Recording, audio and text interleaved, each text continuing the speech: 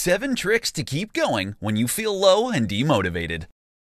It's tough to work on something when you're not in the mood for it. It's even tougher to keep going when you no longer feel motivated to do anything. In this presentation, I'm going to share with you 7 actionable tricks so you can regain your motivation and continue chasing your goals. Number 1, take a break. Taking breaks from time to time is important. It helps you clear your head, it helps you relax, it helps replenish your energy.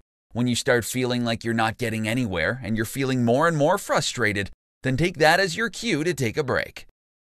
Number 2, do what makes you happy. Nothing releases stress faster than doing something you love. When you take a break, go to your favorite park and look at the birds or something.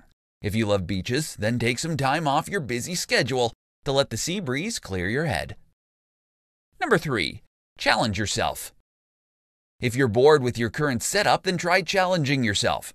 Write down what you want to happen and think of a corresponding reward when you achieve it.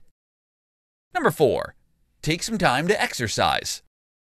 Exercise is good for your mind and body. You can go to the gym, lift some weights, and run a few miles on the treadmill. Go play some basketball if that's your thing. When you get back to work, you'll feel a whole lot better. Number 5, change your priorities.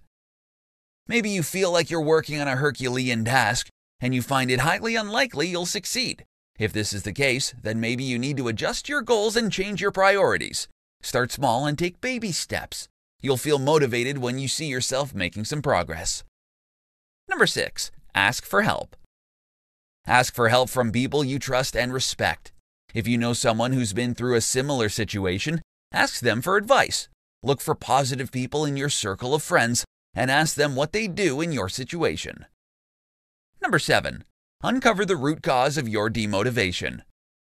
You have to look deep within yourself to find out why you feel this way. No one else can answer it for you. Once you uncover the reason, don't just stop there. Do something to fix it. You'll find yourself feeling more motivated once the root cause is uncovered. For more free educational content, visit learnforfree.biz. Content produced and distributed by AllSuperInfo.